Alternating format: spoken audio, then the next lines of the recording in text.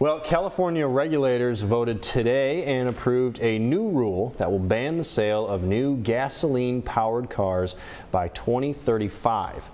The Environmental Protection Agency, or EPA, will now need to sign off on California's waiver to implement the new policy. In tonight's in-depth report, Church Militant's Nick Wiley gives some details on the impact the rule might have.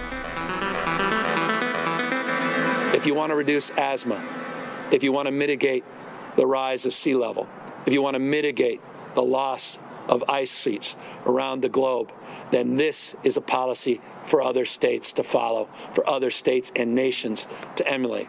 California's plan for electric cars falls in line with Joe Biden's goal of a carbon pollution-free power sector by 2035 and net zero emissions economy by no later than 2050.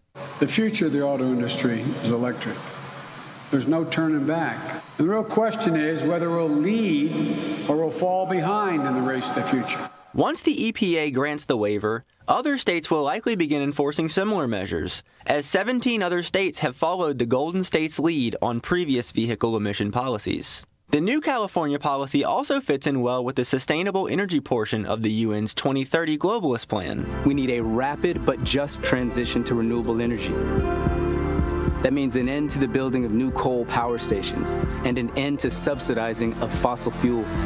U.S. car sales are down the last couple years, but pre-pandemic statistics show the average number of cars sold each year was around 17 million, with California accounting for around 2 million sales. Over 16% of new California cars are electric, adding to California's electrical grid problems. California's power supplies could be tight this summer. There is currently an estimated 1,700 megawatt capacity shortfall. Critics are questioning how California, or any other state, could possibly handle the increased stress on already strained power grids. If California switched to all-electric vehicles now, drivers would draw down from the power supply an additional estimated 6.12 billion kilowatt hours each year, breaking the grid.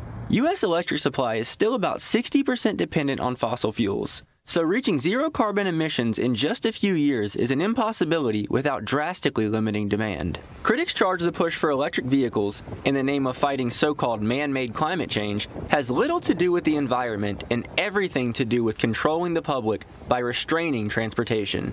Nick Wiley, Church Militant Evening News, Detroit. 17 Republican-led states' attorneys general are suing to revoke California's waiver, which allows emissions standards stricter than the federal government's. If revoked, the new policy cannot take effect.